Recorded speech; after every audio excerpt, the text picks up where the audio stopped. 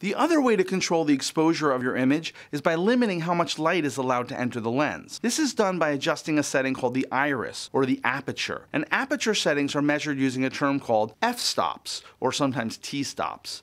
And just to keep you on your toes, f-stops are a whole other set of numbers for you to keep track of. And best of all, they're inverted and logarithmic. So this means an f-stop of 22 means the iris is closed to a pinhole, only letting in a tiny bit of light. f16 lets in twice as much light, f11 a little bit more, f8, f5.6, 4, 2.8, and if the camera is set to f2, the aperture is wide open and the lens is letting in as much light as possible. Although some lenses can go even wider to 1.4 and others are limited to like f4 or 5.6, so they don't let it quite as much light in. And look, I know this seems like a random series of numbers, and you think that the bigger the number, the bigger the aperture, but it doesn't work that way. Sometimes I swear, I think they made all this stuff so complicated just to ensure job security for camera crews. Anyway, it's not really important that you memorize the numbers, but it is important that you understand the concept. You can restrict the amount of light coming into the camera to control the resulting exposure of your image. Changing the f-stop won't affect the graininess of the image either.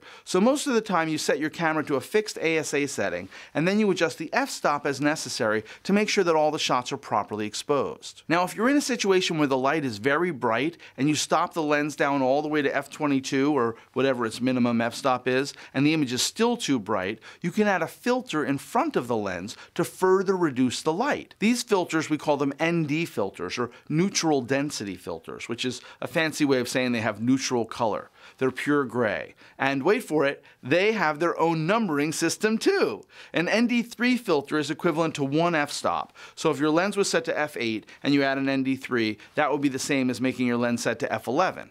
ND6 is equivalent to 2 f-stops. ND9 is equivalent to 3 f-stops. I know, total madness.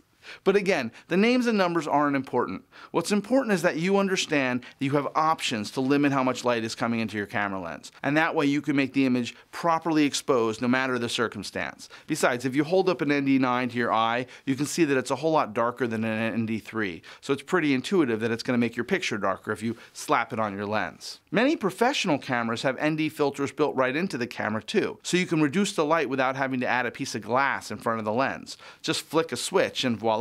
By the way, some of you who may be familiar with still photography may be wondering about using shutter speed to affect the exposure, since when shooting stills, we typically balance f-stop and shutter speed to find the optimal settings. But with video, you can't really adjust your shutter speed. The cameras can adjust it, but you shouldn't use that as a way to control the amount of light coming in. Because see, in video, the shutter speed should pretty much always be set to twice that of the frame rate. So for example, if you're shooting at 24 frames a second, your shutter speed should be set to 1/48th. And if you lower the shutter speed significantly below that, the images are going to appear smeary and stuttery, which is a cool special effect, but not applicable for most normal scenes. Likewise, if you go higher, the images become unnaturally sharp, which again is an interesting special effect, and we use it sometimes for sports videography, or it's been used in feature films in battle scenes. But again, this should be thought of as a special effect and not as a way to limit the amount of light coming into the lens.